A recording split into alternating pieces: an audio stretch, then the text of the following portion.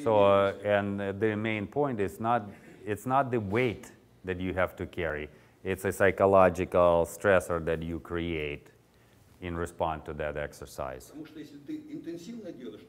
Because if you do with very high intensity, regardless of weight, you recruit maximum amount of muscle fibers. So,